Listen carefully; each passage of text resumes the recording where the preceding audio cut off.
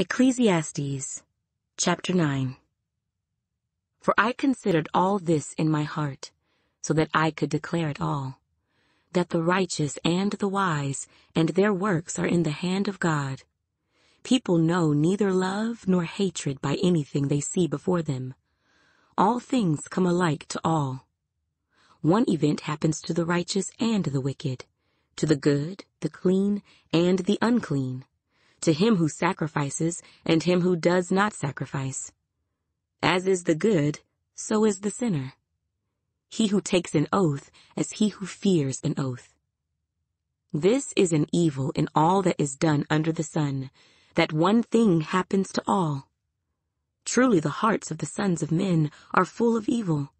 Madness is in their hearts while they live, and after that they go to the dead. But for him who is joined to all the living, there is hope. For a living dog is better than a dead lion.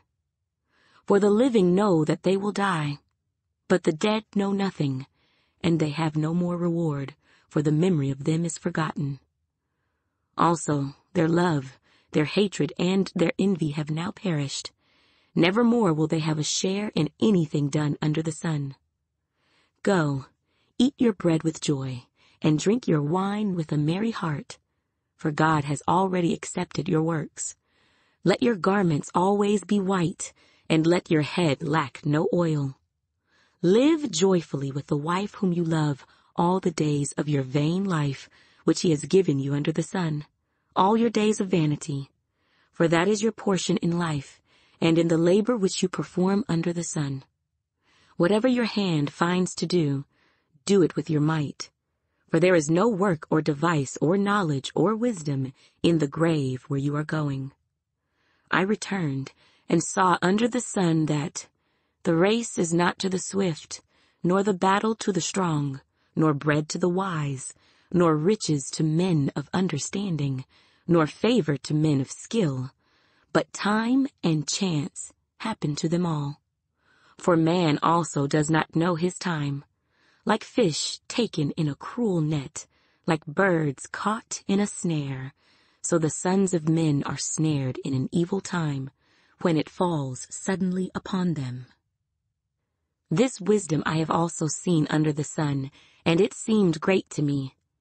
There was a little city with few men in it, and a great king came against it, besieged it, and built great snares around it. Now there was found in it a poor wise man, and he by his wisdom delivered the city. Yet no one remembered that same poor man. Then I said, Wisdom is better than strength. Nevertheless, the poor man's wisdom is despised, and his words are not heard. Words of the wise, spoken quietly, should be heard rather than the shout of a ruler of fools. Wisdom is better than weapons of war, but one sinner destroys much good.